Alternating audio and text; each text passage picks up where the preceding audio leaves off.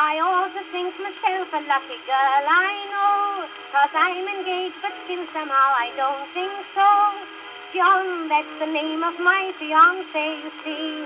There's no mistake, he's very fond of me.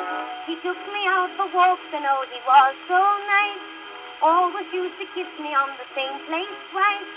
Often in the park, we would sit and spoon, and I was oh so happy till the other afternoon. John took me round to see his mother, his mother, his mother, and while he introduced us to each other, she weighed up everything that I had on. She put me through a cross-examination. I fairly boiled with aggravation. Then she shook her head, looked at me and said, "Poor John, poor John."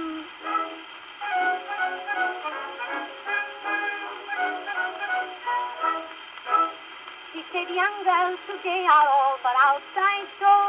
The clothes you see may look all right, the rest, oh no." What she was driving at I soon made out.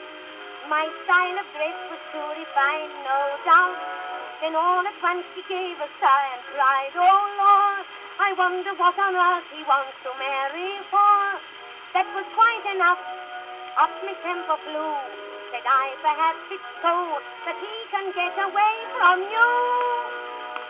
John took me round to see his mother, his mother, his mother, and while he introduced us to each other, she weighed up everything that I had on. She put me through a cross-examination. I fairly boiled with aggravation. Then she shook her head, looked at me and said, "Poor John, poor John."